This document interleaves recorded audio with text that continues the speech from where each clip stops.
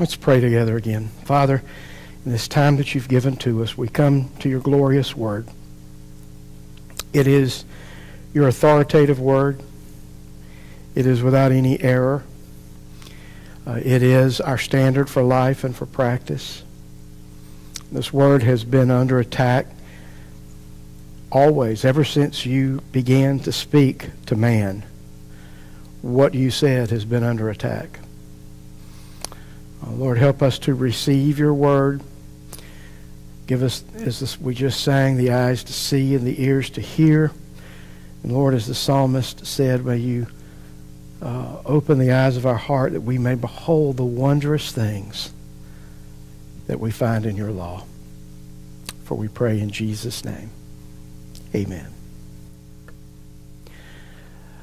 So I wanted to take the occasion of Mother's Day to kind of, even though we were only one sermon away from being finished with Colossians, to address, I think, a biblical issue that is very appropriate for the day in which we live.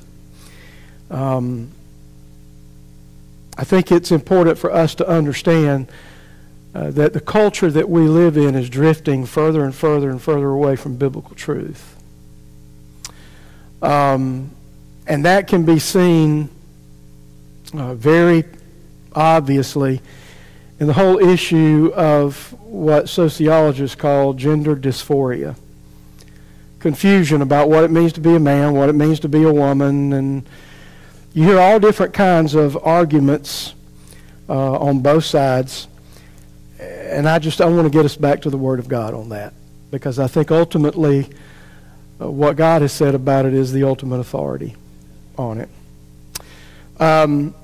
You see, the issue, we could look at it as a sociological issue, a psychological issue, a medical issue, a political issue. But ultimately, it is a biblical issue. It is a spiritual issue.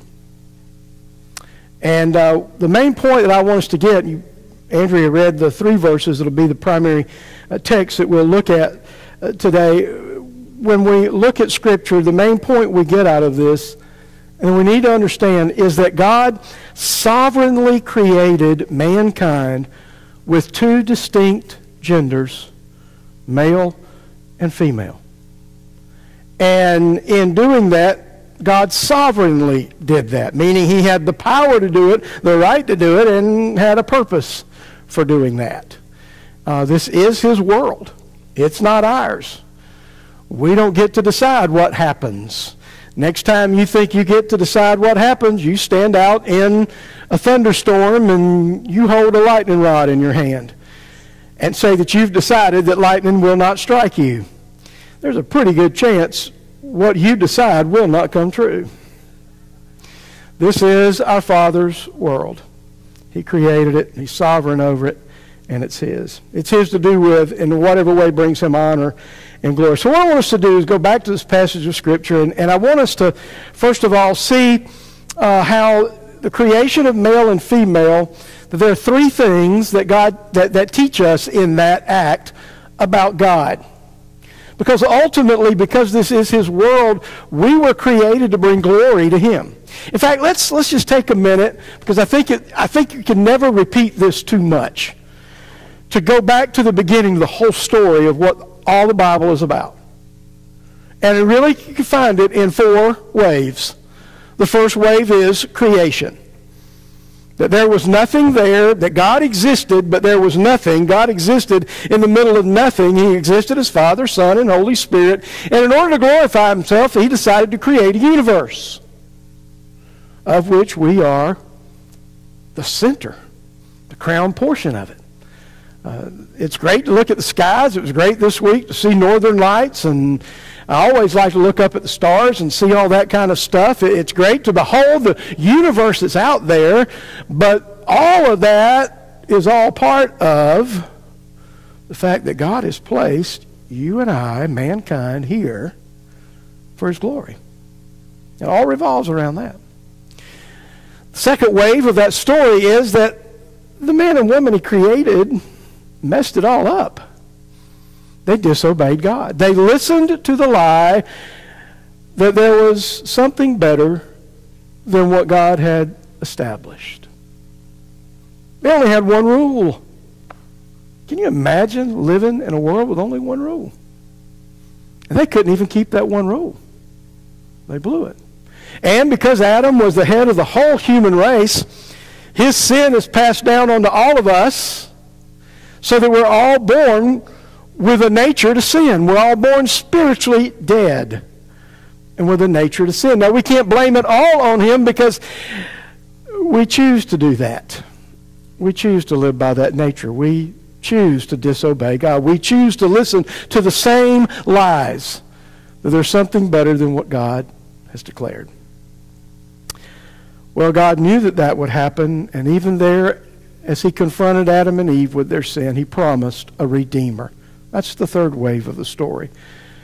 That God would send a Redeemer because we could not redeem ourselves. And he did that in his Son, Jesus, who died on a cross, who lived the perfect life that Adam was supposed to live. He became the better Adam and lived that perfect life. And he died the death that you and I should have died. He died in our place that we could have life in him. What a tremendous, tremendous story that is. Now think about this. If God had not meant what he created, when man deviated from what God created, if God didn't mean for that to be the way it was, why would God have sent a Redeemer to set it back the way it was? Which leads us to the fourth wave of the story, and that is restoration. When we place our faith and trust in Jesus, the Holy Spirit comes to live in our life, and he begins a rebuilding, renewing, restoring process where he begins to recreate and restore the image of God in us. Romans 8:29 tells us that we become conformed to the image of Christ. We start thinking like Christ and acting like Christ and seeing the world through Christ's perspective. And then that restoration will be complete when God finally calls time out on this world. And in a final act of judgment, he judges sin, and he creates a new heaven and a new earth and allows us to live now recreated perfectly. That's the story of the whole Bible. So you see, when we begin to talk about something as emotional and as controversial as gender dysphoria, we are saying that maybe God didn't get it right. And we need to address that. And what can we learn about God as we look back at this creation? Well, first of all, we learn about the magnificent design of God. All throughout the first 5 days of creation, God said, and there was. Or God said, let there be, and there was. Or God said, let this happen or that happen, and it did.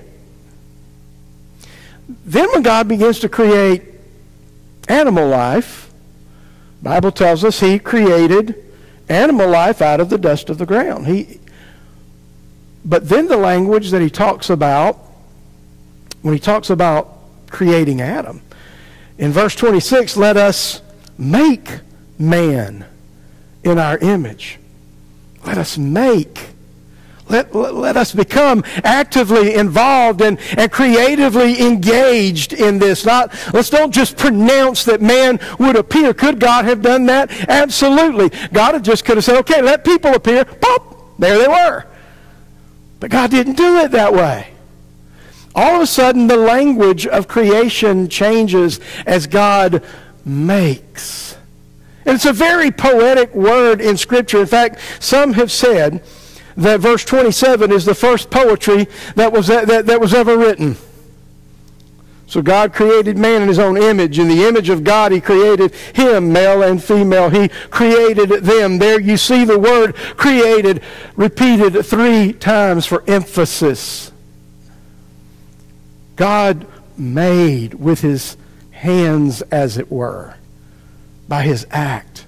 God created mankind. In fact, it gets even better over in chapter 2 when God creates woman. In verse 22, it says, "And the rib that the Lord God had taken from man, he made into a woman and brought her to the man." This is even a different word, the word yaben, which means to build something. So you're thinking of something that has an incredible design.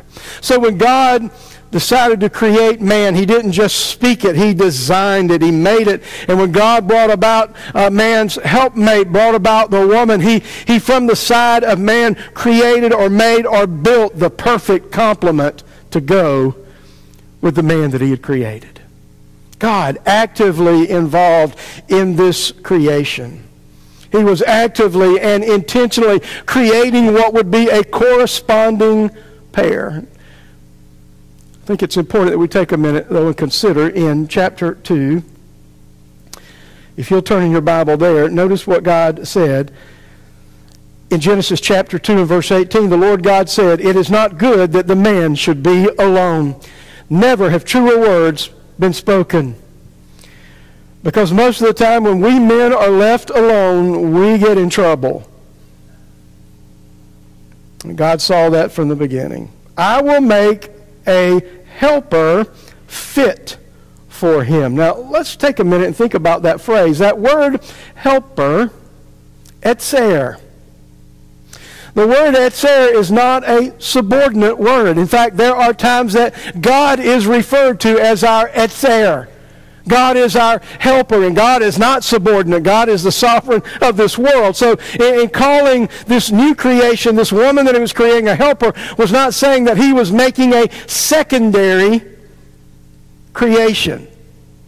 And the fact that God took from the side, literally not from the rib, but from the side of Adam, he didn't take from Adam's feet so that Adam could trample. He didn't take from Adam's head so that she could rule over.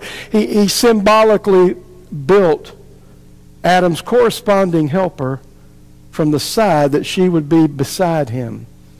A helper fit, suitable, corresponding, matching. Now there are a lot of ways, and we won't go into just the biology of it, but there are a lot of ways that men and women are a compatible pair. Not the least of which is in God's instruction to be fruitful and multiply.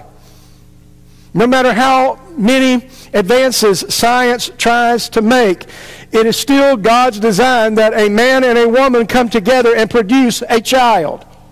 That is why God built them with corresponding parts. They are to be corresponding. If God didn't care about corresponding parts, it could have been Adam and Steve instead of Adam and Eve. But it wasn't. He created two compatible individuals by his grand design. So you see, the design of the creator of this world is reflected in our gender differences. So it's something to be celebrated. It's not something to be questioned. It's not something to say, well, I don't really think God did it right when he created me, or I don't think I was really created, or a lot of times there's not even any consideration given to the fact that maybe God did create. We've just taken God out of the equation altogether. And we miss the fact that we are part of the magnificent creative design. The same God, you know, if you had the opportunity to get a glimpse of the Northern Lights over this week, it's incredible. I mean, the explanation of it, or the way the light reflects off the gases in the atmosphere, and the sunstorm that creates all of that, and all, the science behind it itself, it boggles my mind. And it's a wonder to behold. I love looking at satellite pictures or telescopic pictures from satellites we've sent into orbit, or spacecraft that we've put into orbit that take pictures of the parts of the universe that we can't even see. And to see the magnificence of what God has done. But none of that is superior to the incredible sovereign design that God put into making man and woman. God magnificently designed us. The second thing we learn about God is we see the glorious image of God. Back in chapter 1, God said, "Let us make man in our image, after our likeness." And he used two corresponding words. An image, generally speaking, refers to something that is a representation of something else. And spiritually speaking, when the Bible speaks of us being created in the image of God, that doesn't mean that God looks like us, that God has two arms or two legs. He certainly did, at least for 33 years when he took on the form of a person and through his son Jesus, and Jesus was God walking among us. But from all of eternity past and all of eternity future, to say that that we have the image of God doesn't mean that we physically look like God. It means that we spiritually reflect something about God. Well, think about this for a moment. Let's just look at two or three of the ways. We believe, based on this teaching of Scripture, that God exists all as one being, three persons: Father, Son, and Holy Spirit. You say, well, how can that be? I don't understand that. But yet, you and I exist as body, soul, and spirit. Three parts. Kind of hard to understand those two. Exactly which is which and what is what. But just like God is three in one, he created us to be three in one. What a magnificent thing that is. What a tremendous opportunity we have to reflect that tri-unity that God has with us. Another way that we do that, emotions. So, well, does God have emotions? Exactly. The book of Isaiah tells us that God is a man of sorrows, acquainted with grief. We read in the Scripture about God getting angry, about God being disappointed, but we also see that God was jubilant, and that God had joy, and that God was love. The fact that we have those emotions, and we're not just walking around like robots. We're not the Walking Dead, just some kind of physical form going around but totally motionless. The fact that we emote is a reflection of the image of God. The fact that we have reasoning abilities sets us apart from other animals in creation. We have the ability to make moral decisions. Other animals do not make moral decisions. They react, or based on conditioning, what they have been trained, or what has become a pattern in their life, they react, or something causes them to act beyond their conditioning, they do, but there's not a, I've never known a dog to look at a bowl of dog food and think, I really need to lose some weight. I think I'm going to ask my owner for the light version of this food. Or I've never known a dog at night to go, my owners are trying to sleep. I really shouldn't bark at what I think I'm hearing outside. That just wouldn't be right to do. No, they bark because they're a dog. I mean, that's in their nature to do that. There's something moral about us that reflects the image. Even though the fall has tainted that, and sometimes the moral choices we make are not founded on good principles, we still base on some concept we have of what is right and what is wrong. Our concept may be flawed, but those are just a few of the ways we reflect the image of God. Now, that image has been marred by the fall. We talk about in theological circles, one of the big phrases is used as total depravity. And a lot of people, that's just one of those, I like to think of it this way, as complete corruption. Every part of our being, everything about us has been messed up by sin. It's kind of like when your computer gets a virus. And it doesn't, it winds up affecting the operation of the whole computer, not just that one little part of the hard drive that it's on. That's what sin is a cosmic virus that has corrupted the display of the image of God in our life and caused it to go astray. The word likeness is a companion word which also means to look like or to represent something. A likeness of something meant that if you looked at that likeness, it reminded you of the very thing that likeness was intended to represent. A former youth minister of mine used to have in his office a painting on the wall. I forget the French painter, I forget his name now, but it was a picture of a pipe. And the caption underneath the picture, written in French, but I'll translate it in English because I can't pronounce the French, was, "This is not a pipe." And I remember the first time I looked at that, I was able to figure out what it said. And I said, "I don't get this picture." He said, "What?" I said, "If it's not a pipe, what is it?" He said, "Well, it's not a pipe." I said, "It is a pipe. I've seen, I'm old enough, I've seen plenty of pipes." It's not a pipe. He kind of grinned. He said, "It's a picture of a pipe." He was right.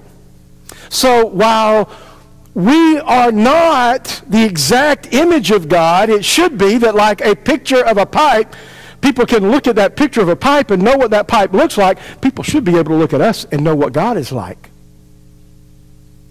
They should be able to listen to the words that we speak and know what God would say. They should look at the things we do and notice what God would do. God placed his imprint on our life and his intent for our life so that we would reflect that. Now, both genders are necessary to do that.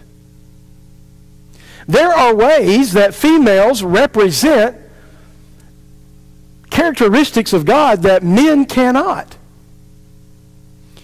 Think about when Jesus saw the cities and he looked at them. "Woe to you, Chorazin, woe to you, Bethesda." He was woeing all the cities, and he said, "How many times, like a mother hen, would I have brought you under my wing and sheltered you under my wing?"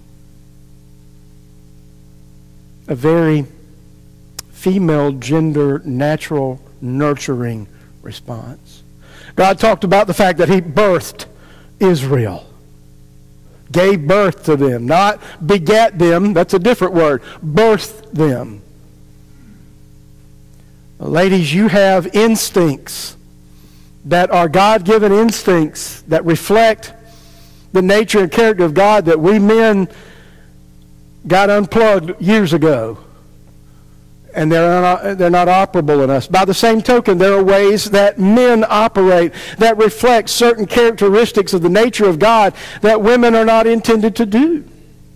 So God brought about a corresponding pair, and within each member of that pair, he placed part of his image to reflect his likeness so that people could look at them individually and look at them together and get a full picture of who God is. Now you go messing with one gender or the other, and you begin to blur the lines of who God is. You begin to take away that distinctive of what God is trying to tell the world about himself. And that's why there's one of the reasons there's so much confusion about who God is now. We are intended to imitate God in our words, our thoughts, and our actions. Then, third thing we learn about God is we see the sovereign purpose of God. In verse 28, God blessed them, plural. And God said to them, plural, "Be fruitful and multiply and fill the earth and subdue it and have dominion over the fish of the sea and the birds of the air, of the heavens, and over every living thing that moves on the earth." God told them. And by the way, the grammar in the verb is second person plural. You all do that. Together you will do this. We cannot accomplish what God has given us to do without being complementary to each other. Male and female are complementary genders, and we cannot accomplish the purposes that God has. It takes both. And there are ways in which women are able to do that, to accomplish purposes that men cannot. And we won't only speak of the specifics, but, without each other, we cannot be fruitful and multiply.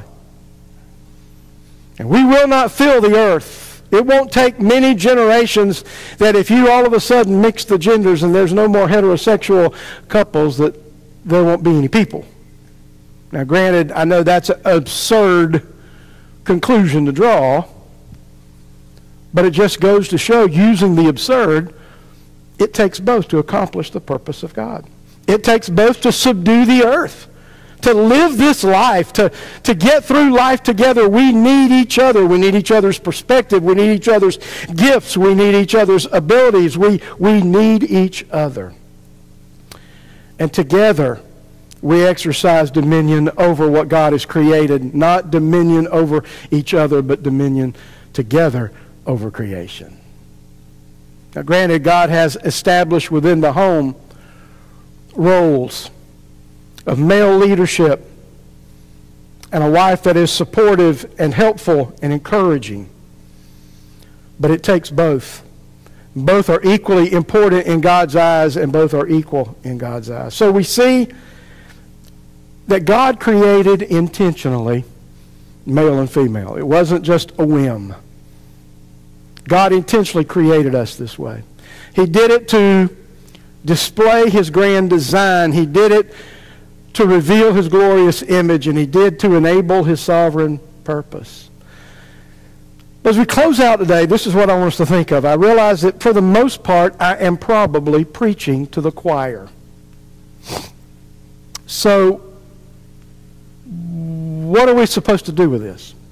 Living in this day and age, knowing that what I have just preached, many people will disagree with. And if you believe it and hold true to it, people will disagree with you. What do you do with it? Well, three things I just want to share with you as we close. The first one to remember, it's important to remember, that birth-assigned genders are a biblical truth, and we need to believe that. The reason I state something so simple as that is because I get the temptation. It's easy to listen to the voices today and to hear so many people say, well, you just don't understand. I don't think I was really born to be that way, or this is just the way I am. Why can't you just do you and me do me? And why can't you just let me be? And we hear, God is all about love. So just, all kinds of arguments like that. Specific, intentional, gender design and creation is God's plan.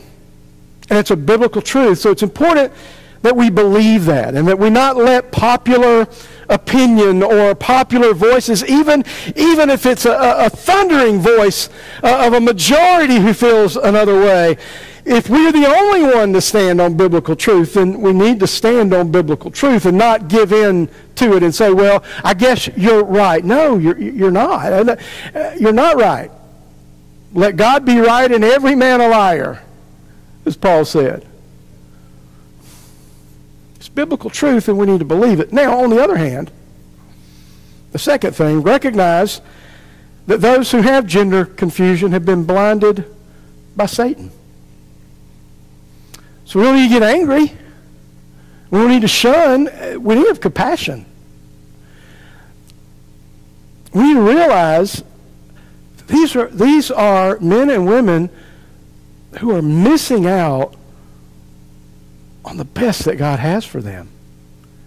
And I don't know how that affects you. It breaks my heart that they have listened to, we didn't go this far in Genesis, but you go to chapter 3, when Adam and Eve were tempted to sin, Eve tried to say, well, God said we're not supposed to eat that. And the devil said, but did God really say that? Oh, Don't listen to him. He's not going to hurt you. God had ulterior motives. He's just trying to keep you back. And you know what? That's the same. The devil has not had to come up with any new strategies. Those same strategies have worked ever since creation began. Ever since the first fall. It works on me and it works on you, because anytime we sin and knowingly disobey God, we're saying, well, I know God said this, but I'm going to do this anyway because, well, we listen to that old lie. It's easier to get forgiveness than permission. I want you to understand that's really not a funny thing we should be saying, because we really shouldn't. We should be working on obedience, not needing either permission or forgiveness. But that's what the devil tries to tell us. That's what he tries to tell us about gender confusion. So we need to recognize that this is a spiritual issue, and there are people out there that are held in bondage. And these people that are held in bondage have an appointment with the wrath of God, the same wrath of God that you and I had an appointment with, but God, who is rich in love and mercy, and by his grace saved us and redeemed us. And should he not do that for them, they are rushing headlong into the judgment of God. And that should break our hearts. It shouldn't make us angry. It should make us sad. It shouldn't make us shun them. It should make us go to them, to serve and to love them. And then the final thing I would say is this: engage lovingly and confidently, knowing that Jesus died for sins and can set anyone free.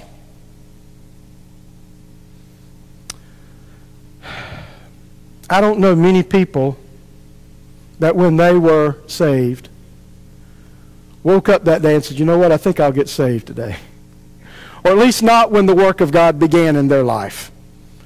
I don't know very many people who were just totally oblivious to God and all of a sudden just said, you know what, I think I'll decide to be saved today. And that may have been a process. God may have began working on their heart as a child and continued to nurture that and bring that up, and only later in life did they finally respond to that, or whatever the case may be. But the same thing is true. These are people who are choosing a path other than God. And so if we pray for them, and if we lovingly engage, but engage confidently, knowing that we believe what Paul said in Romans 1, I'm not ashamed of the power of the gospel. I'm not ashamed of the gospel of Jesus Christ. Why? Because it is the power of God to salvation. The gospel, the good news of Jesus, has the power to turn any wayward heart back to God. And so I want to encourage you on two levels. A, don't give in to our culture's definition of sexuality, of gender. Don't give in. It's God's truth. God has the right. God established the truth. It's His world. It's His right for it to be His truth. You are His child. Walk in His truth. But all the while, for those who are not walking in that truth, lovingly serve and share the gospel and show them Jesus. Because here's what will happen. Because God has placed His image in us and His likeness in us. Those of us who believe and who trust in Him, as God transforms Him, as we begin to live our life and the glory of God begins to show through in our life, then we're going to have the opportunity to get a hearing from those who need to hear the gospel. So don't shun, don't turn away, don't condone. You can't, it's biblical truth. You have to believe biblical truth. So I'm not saying you should accept and condone it and say, well, it's okay. It's not okay. But that doesn't mean because they've rejected God, you reject them.